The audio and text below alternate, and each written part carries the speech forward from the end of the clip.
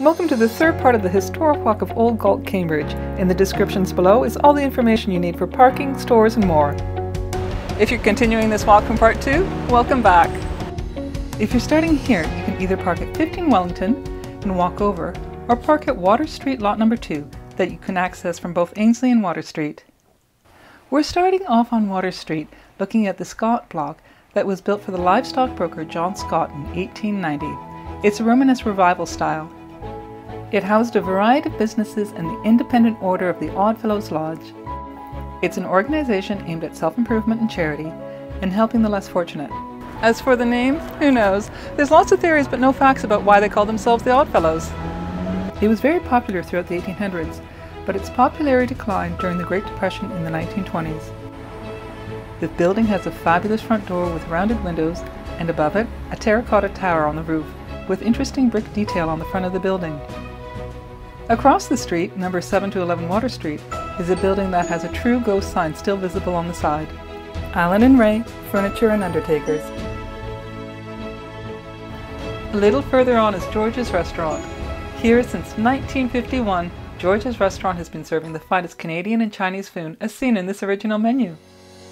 Now run by the third generation of the Cito family, George's Restaurant is known for its fresh, not frozen, ingredients and its family secret recipes that are all homemade. They also have vegetarian and gluten-free options. The interior has stayed strikingly similar in the last 70 years. Famously loved and popular is number 18 for 1, egg roll, sweet and sour chicken, sugai almond, and vegetable fried rice. So popular, they had it made into their license plate. At present, the main entrance off Water Street is closed due to COVID, so use the back wheelchair-accessible entrance off Dixon.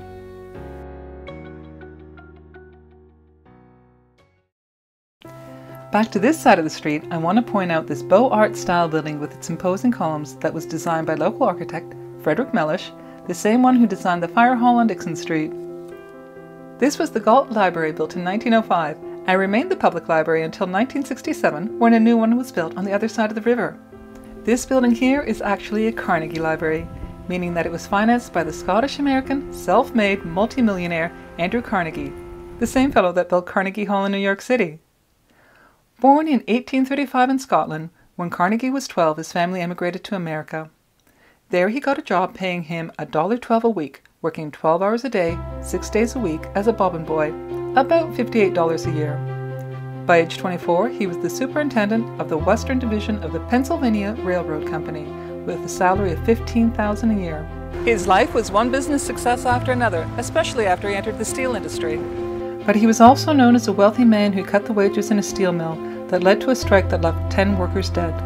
He became the richest man in the world when he sold his steel company in 1901 at age 67 for a staggering $480 million. $480 million at a time when a loaf of bread would cost 7 cents. When he had been young, he had been given access to a private library and wanted to do the same for other people with public libraries. He started the Carnegie Foundation, where he donated money for the construction of public libraries in the US, Canada, and around the world, mostly English-speaking countries. There are over 2,500 public libraries built with the Carnegie money. 125 were in Canada. Cambridge is lucky it doesn't just have one Carnegie library, it has 3, because each of the independent towns of Hespeler, Preston and Galt applied for and received money from the Carnegie Foundation, which makes me think that somebody around here was very good at filling out paperwork. All 3 buildings are still standing, while only the one in Hespeler, that's been enclosed in glass, is still being used as a library. On the corner of Dixon and Water is the Galt Post Office, the newer one. The original Galt Post Office is still standing at 12 Water Street. This one was built in 1936 by G.H. Thompson and Son, and it's still a working post office. With its marble interior, it was built to last. On the riverside, we're going to take the walk called the Living Levee, and I want to point out the small stone building that's on the right here.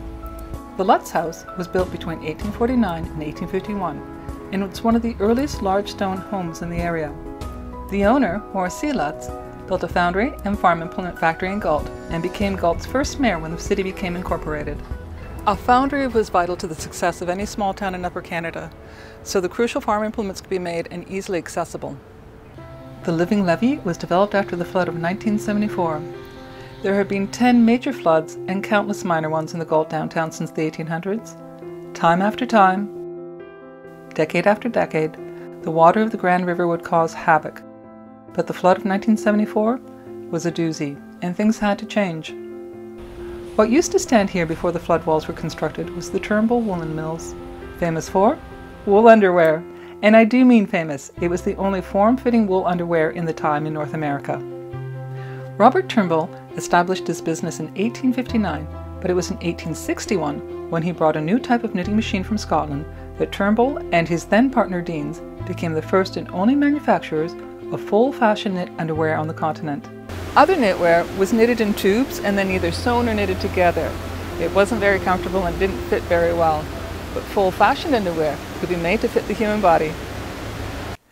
Turnbull employed over 100 people in the 75,000 square foot of floor space where raw wool, that was mostly from Australia, was clean, carded, spun, and knit into the finest underwear you could buy. Most of the Turnbull factory is gone. It was made into the mill race park. A mill race is a channel of water that's diverted from the river to make a swift current of water to power a water well. There's a stunning stone amphitheater where you might be lucky enough to see a wedding there when you visit. Looking down into the race, you can see some of the old equipment that was used to power the woolen mill. The Mill Race Amphitheatre is used as a venue for various events in Cambridge, so make sure to check events listed below to see if anything is happening. You will often see boats on the water and people on the side of the river fishing. You can take the steps down to the river where there's a boat launch, perfect for your kayak or canoe, which I'll be showing you in a later episode. Looking up the river, you'll see the Park Hill Bridge that's over the Park Hill Dam, and on the other side of that is the Cambridge Mill Restaurant. Many people think that this was the site of the first mill in Galt, but they're wrong. That was actually downriver. There was a dam that was built here in 1839 for the numerous mills that were being built on the river. The Grist mill was built in 1843 and operated by James Hewitt. The mill is now known as the Cambridge Mill Restaurant, renowned for its fine dining and spectacular views of the river. You can follow the pathway that will lead to a better look at the CNR overpass built in 1931, famous because it was the first train bridge to be built with all Canadian material, manpower, manufacture. You can continue with the trail that leads to Galt Collegiate Institute. It'll take about 15 minutes to walk there. There's no access to the school from the path. You'll have to walk up to Dayton Street and walk up the street to the side parking lot of the school campus. From there, you can walk onto the grounds when the school is not in progress. Galt Collegiate Institute has an amazing history that I'm just going to touch on. It began as the Galt Grammar School in 1852 with 8 boys, and under the Irish scholar William Tassie in 1853, it grew into one of the finest grammar schools in North America, with boys attending from Canada, the United States, England, and the West Indies. In 1871, the Galt Grammar School was among the first in Ontario to become a collegiate institute. Galt Collegiate Institute. In 1881, Tassie resigned and was succeeded by John Bryant. GCI became a co-ed school at the same time. The building itself has been added on to many times since 1853. It was designed in the Scottish baronial style with wonderful architectural elements such as stone towers and a decorative cupola-like ventilator hoods. It's been suggested many times that the oldest part of the building is haunted. Tobacco smoke is smelt, and it's thought to be William Tassie making an appearance to keep an eye on the school he made so famous. From the front of the school you can see the train bridge that passes over Water Street. In 1956, a spectacular wreck happened on the bridge when 2 freight trains collided as one did not follow procedure and was hit by a second fast-moving train. Sadly, 2 people died. For days afterwards, the residents of Galt came down to take a look at the 2 twisted trains. The full story can be read about in Paul Lincoln's book, Tragedy in Galt. You can walk back taking the same path or taking the sidewalk on Water Street and join the path again by the apartment building. Going back to the core, you'll notice a busy area to your left by the road. LA Frank's is a great burger joint that's only open during the warm months. Mouth-watering fries, burgers, ice cream, and more. They're a Cambridge icon.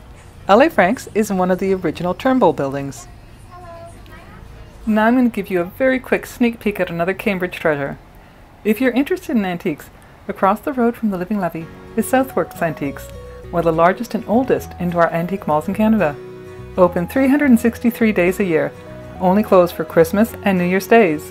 Their quality vendors have a wide variety of vintage and antique goods. Their 35,000 square foot store also shares a space with the Nostalgia & Company. From candies you remember as a kid to retro appliances and furniture, this store truly is a blast from the past. Walking back to Main Street, you can either return on the path you came in on or go down to the water and walk there. There's a set of stairs by the Carnegie Library that'll take you back up to street level. Crossing the Grand River is the Main Street Bridge. The first Main Street Bridge was built in 1819 by Absalom Shade. Because of the many floods in Galt, there has been numerous bridges, until a steel one was built in 1878. This bridge was built in 1931. It's a multiple-span concrete bowstring arch bridge. This type of design was popular in the 20s and 30s, and there are two other bridges of this design in the Waterloo region. It requires minimal material, was simple to install, and most important for the time, it could withstand vehicular traffic. In 2010, the fiber artist Sue Sturdy did an art installation of covering the bridge with knitted textiles as an homage to Cambridge's past of being a major textile producer. Over 1,000 knitters and a few crocheters contributed knitting projects that were zip-tied to the bridge. After the installation, the knitting was cleaned and repurposed into scarves and blankets for those in need. Walking over the bridge, take a minute to admire the view of the river on either side. Watch for traffic and cross over to the Centennial Fountain and the start of the next walk. There's so much more to see in historic Galt, Cambridge. Next week I'm going to be explaining why there's a cannon in Queen Square, tell you about the most famous murder mystery and scandal in Galt history that left a young woman's reputation in tatters, and why there's two spectacular churches built so close to each other. Join me.